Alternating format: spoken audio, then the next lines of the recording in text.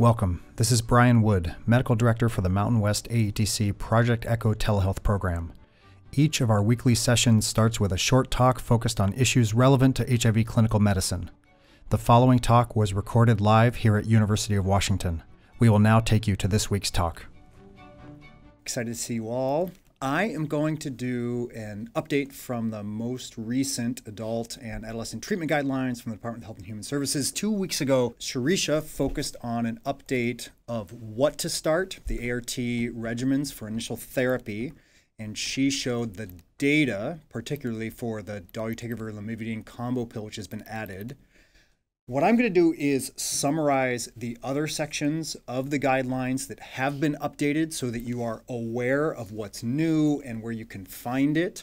Some of this will be review for you. I always think review is okay, and I'll make some highlights and then point out the resources so you can go into the guidelines and look at these sections in more detail if you like. So with that, let's just talk about what all is new and updated in the guidelines. Here is a list of the sections that have been either added or updated, and the link at the bottom is where you can find these and other guidelines. So if you are newer to HIV care, it's worth just checking out these links. This has resources such as adult and adolescent treatment guidelines, the pediatric treatment guidelines, PEP, PrEP, OIs, and everything. They're big documents, but they have nice links, nice tables. And if you go, for example, to the adult treatment guidelines, there's a nice summary on the front page of what is new. And so I'm just going to go through again each section and highlight some of the new additions, the changes, the new language, and then we'll have some time for questions and answers before we turn to cases. So first, there is a new section on treatment as prevention and U equals U, or undetectable equals untransmittable. We've talked about the data and those messages here before.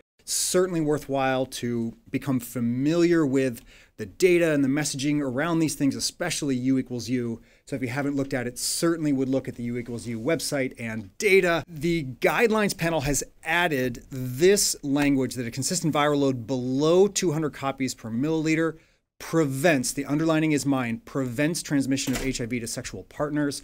I personally was happy to see that they used such strong, clear language. They didn't say effectively prevents or essentially prevents or anything like that. They clearly say consistent viral load below 200 prevents transmission of HIV to sexual partners. This section is really meant to help integrate this messaging and this data into clinical practice. So they add some of these important statements to emphasize to patients in your clinic. For example, we should be informing persons with HIV about treatment as prevention, about U equals U. And really, this can be a tool to encourage ART adherence and also to remind individuals about the risk of transmission during periods off ART. So again, this allows us to really stress to individuals in our clinics the importance of ART adherence, maintaining a suppressed viral load, and how dramatically that decreases the likelihood of transmitting to others. They highlight that persons starting ART should use another form of prevention for at least 6 months and until the HIV RNA is documented to be below 200 copies. And we should certainly be reminding individuals in our clinics or offices that ART for HIV prevention does not prevent bacterial STIs and prioritize prevention for all the bacterial STIs and regular STI screening. I'm sure all of you know about how frequent we are seeing syphilis. I'm sure that's coming up a lot in your clinics as well. And certainly we should be emphasizing to everyone that although ART and a suppressed viral load prevents transmission of HIV to others, of course, other protective measures are needed to prevent syphilis, chlamydia, gonorrhea, and bacterial STIs. In terms of when to start, this section has been updated. The panel emphasizes the importance of screening early diagnosis of HIV and starting ART immediately or as soon as possible in order to achieve these goals, increasing the uptake of ART, decreasing time for linkage to care and viral suppression, reducing risk of HIV transmission, and improving rates of virologic suppression.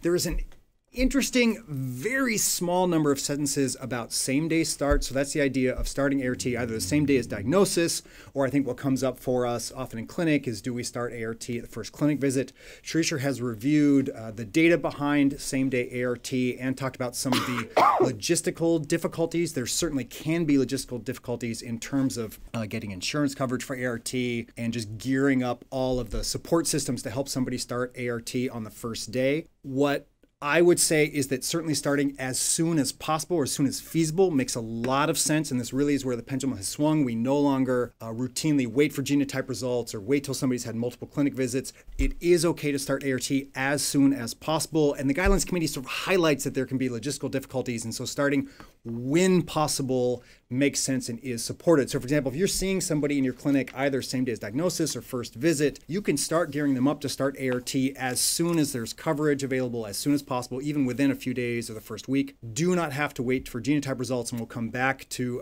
that point again in a minute. The panel also emphasizes the importance of immediate ART in certain situations, like for acute or early HIV infection. There also may be other scenarios where starting right away is really clinically beneficial for a number of opportunistic infections. As we've talked about, we want to start ART as soon as possible for somebody in pregnancy, especially late pregnancy, somebody with acute HIV. Absolutely, those situations become very high priority to start ART immediately. But really for anyone coming into clinic, ready to start ART, we now really, if they're ready, gear them up to start as soon as possible. These are the recommendations as Shrisha reviewed and went into the data about 2 weeks ago. So just as a reminder, we're reviewing the update from the Department of Health and Human Services, just updated last month.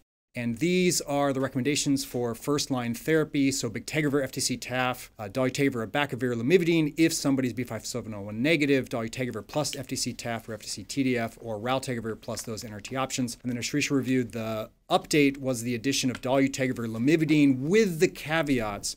This has really only been studied as initial therapy if someone's viral load is below 500,000. It is absolutely crucial to make sure somebody does not have active hepatitis B. And the one note here is one situation where the panel recommends having baseline genotype results before starting.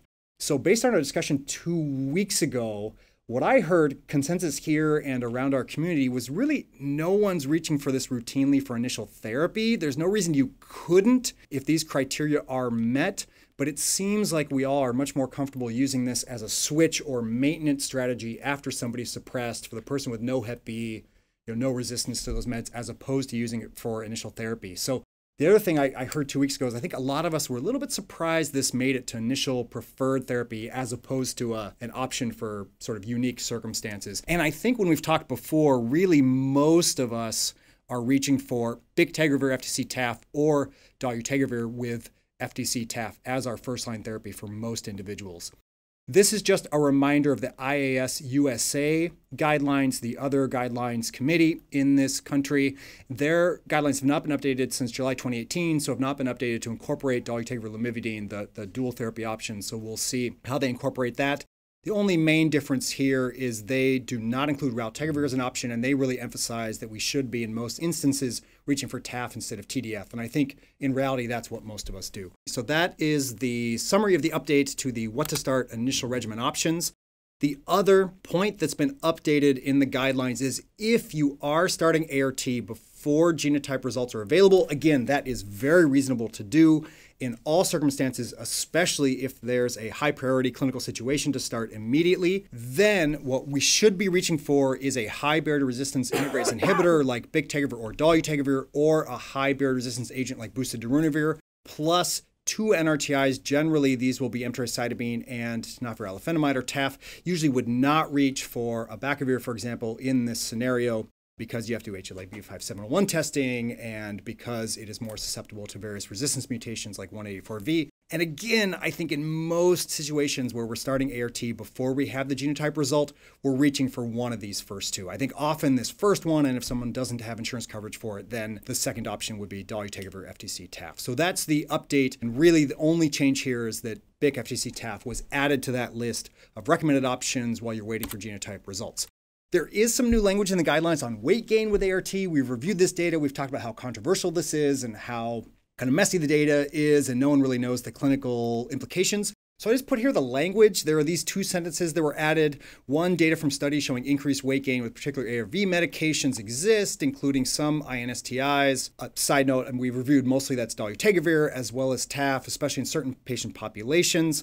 And then also this note that there are now data suggesting greater weight gain with certain integrase inhibitor-based regimens in TAF than with other ARV drugs. And then the clinical significance of these findings is still unknown. I think that's the most crucial point. And so the italics here I added. So again, we've reviewed this data. It's out there. No one really knows what to make of it. I'm finding it's not changing a lot of my clinical decision making, though I have had instances where I'm considering switching or considering options, and I'm informing patients that there is some data about this out there. This came up for me in clinic recently, talking about PrEP options and Truvada versus Descovy, and we don't really know what to do with the weight change data with TasP. So it has informed the way I educate patients about options, but I really haven't found this to be changing my clinical decision making, at least at this time. But I'd be curious how you're incorporating this into your practice, and I wanted to show you this new language from the guidelines. So hopefully we'll learn more and have more specific guidance around that in the future.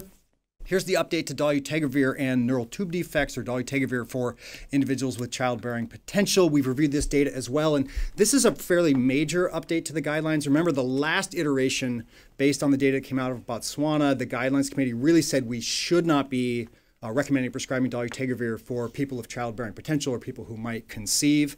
Here's a reminder about the data updated from the SEPAMO study in Botswana. The prevalence of neural tube defects in instances in which Dolutegravir was taken at time of conception was estimated to be 0.3%, statistically still higher than non-Dolutegravir ART, most of which was efavirenz, but the absolute difference was pretty small, and the important caveats that this data came from a country that does not fortify their food supply with folate, and an incredibly small percentage of women in this trial were receiving folate supplementation prior to conception. So we have to acknowledge those caveats.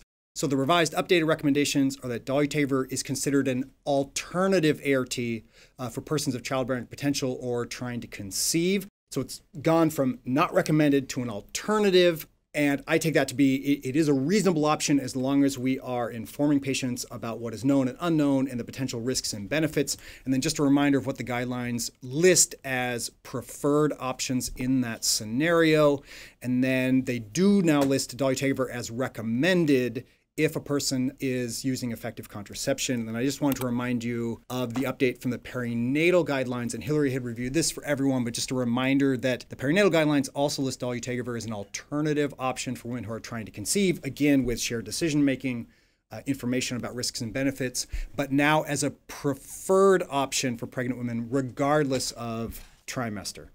Other sections that have been updated, so just a quick review. There's more detail in the guidelines, and I refer you to those sections to look at this in more detail, and happy to talk about this more, plan discussions on this at future ECHO sessions. So there are updates to the section on HIV in the older person, and the biggest points to emphasize are don't forget screening and diagnosis. ART, early ART and ART overall is especially important for older individuals due to higher risk of serious non-AIDS complications, blunted CD4 responses. These, if you will, geriatric syndromes are very common amongst our patients. They may occur at younger ages and may require a team-based approach to help address polypharmacy, multimorbidity, and frailty. Decline in neurocognitive function is faster in older individuals, and so we should be considering and screening older individuals in our clinic for both depression and for HIV-associated neurocognitive disorders. A reminder that on the national curriculum site, there is a link and a really nice format for going through the screening tool for hand. I use that in my clinic, and I think we've sent that link out before, but we certainly can again. And then finally, there are updates to a section on cost. I would encourage you to read this. I will tell you my take-home message, which is it's really complicated, and it is not as simple as there are generics available and coming and costs are decreasing. It is way more complicated than that. For example, some generic ARVs we already have. There are other generic ARVs coming, like FTC TDF. However, the cost savings from some of these generics are moderate. It depends on how widely they're being manufactured. It depends on a lot of other factors. It's also very hard to know the true cost of brand name drugs. There are discounts, there are rebates. A lot is done behind closed doors and is not transparent. And then I just thought I pulled this out of the guidelines because I thought this was informative in terms of why these issues are so complicated.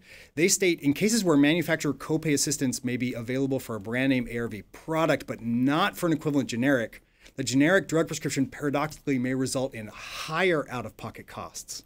So again, I don't think there are any really clear calculations when it comes to generic ARVs and how they are going to affect cost. I think that we will have to see how things like generic FTC TDF coming in the next I would say 2 years will affect things. And I encourage you to read this section, but that is what I took away from it. It's complicated and hard to make any really simple messages to patients in our clinic about generics. Thank you for watching this edition of the Mountain West AETC Project Echo Didactic Series. If you like this talk, please click the red subscribe button and please check out other talks in our series. Until next time, this is Brian Wood, Medical Director, signing off.